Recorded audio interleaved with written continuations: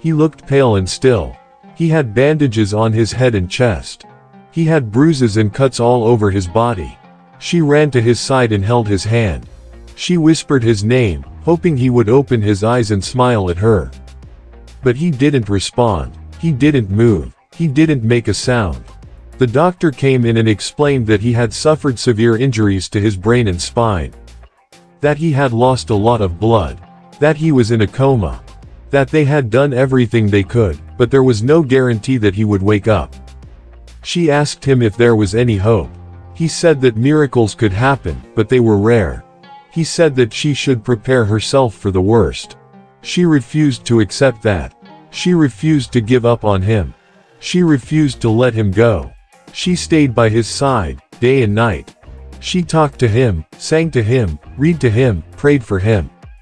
She told him stories about their past, their present, their future.